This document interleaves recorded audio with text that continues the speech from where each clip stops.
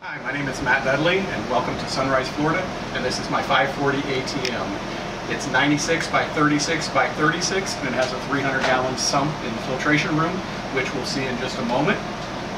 The system itself is a total of about 700 gallons after the rock, sand, and equipment displacement. It has a coast-to-coast overflow on it, which I built myself. It has 8 return lines on it that run from 2 tandem Reef2Reef Super Gold Dart 4300s. It moves right now, after the head loss, about 7,000 gallons an hour through the filtration system.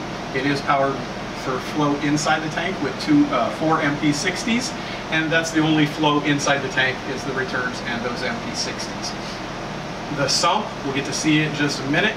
It used to be a 300-gallon tank. I re-engineered it so I could have a sump out of it. I wanted a large volume of water, and I was able to re-engineer that sump and parlay it into this system.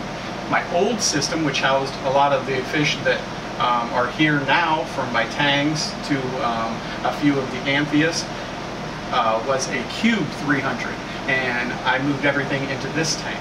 This tank I happened upon in the Keys when I was down there. It was in a dive shop, and they just had a plastic diver in it with some bubbles coming out of it.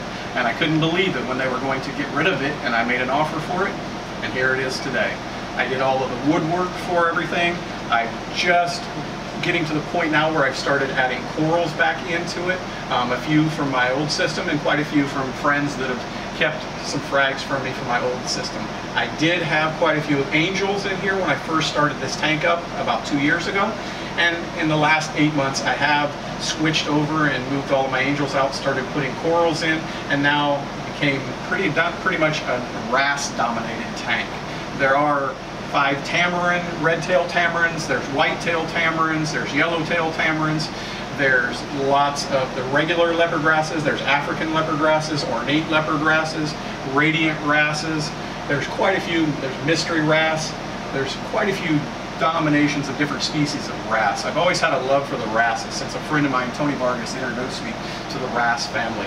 That was years ago, and I fell in love with it from then. And that's all I've dreamed of, is having this tank just full-blown with all of my wrasses and having a nice family for it. The lighting and filtration on the tank, it runs 8 Radion G3 Pros. It has 4 sets of 48-inch T5s, so it does have 8 48-inch T5s on it. It does have a 50-gallon frag tank system that we'll see built into it, all tied into the same water volume. We'll see that in just a moment. Pretty much all the equipment that you see here is all Ecotech and Bubble King, with the exception of the 2 Reef2Reef pumps, which I will be switching out within the next week or so for the Bubble King Red Dragon 230s. I have the Bubble King skimmer, and when I was looking for the DC pumps enough to match the Reef2Reefs with the DC version, those were the only volume of pump that I could get that would move this type of volume that I have for this system.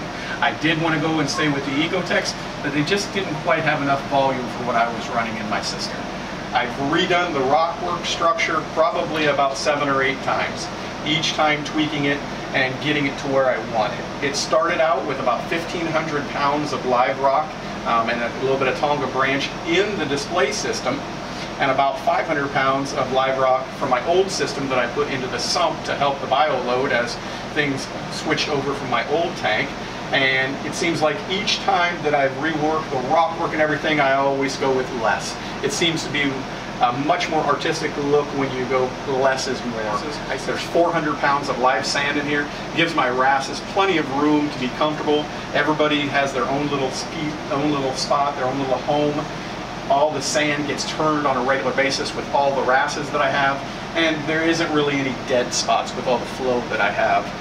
That's one thing that does stay nice with this tank, is it does have a good turnover on the sand, and usually it's pretty decently white. I don't get a large growth of algae growing on the bottom. The filtration room we built behind the tank here, the filtration room, basically I had to build a whole new room in what was my garage to house all the filtration for it. That was one of the requirements that I was able to meet by putting it in the wall and having an in-wall display system, is to be able to have that fish room to give me the room to lay everything out. I am a tall person, and I always hated going when I saw a nice system and having to bend down and look at it. So I made sure that when I built the stand and the system for this It was nice up, and I could see everything right at my eye level. This system, as I mentioned, does have the automatic water change running on it. Outside this wall here, there is a 300-gallon container that has natural seawater. This tank is filtered, is ran with natural seawater, not mixed. It does switch out 15 gallons a day from there. I run a 30-gallon denitrator that, again, I built out of acrylic and built the setup for it. It sits to the end over here. And this system over here, I'll open it up and give you a peek in here, not that you really want to see, but you can see it's loaded with bacteria in there. That denitrator there runs. It doses pure methanol for nitrates, and it doses strontium nitrate for the phosphates. You can see methanol runs from here as a dose, and strontium nitrate runs from here for a dose. The denitrator itself, it runs 4 cycles a day. Those cycles last 6 hours.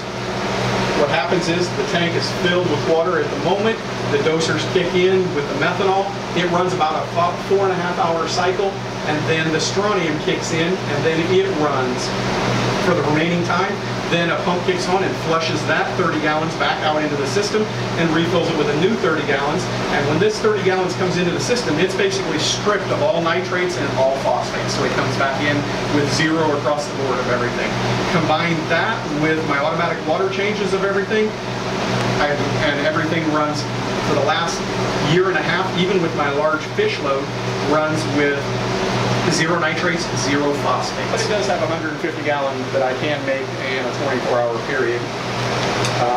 You can see, equipment-wise, it has 2 150 watt Emperor Aquatics UVs that run on it.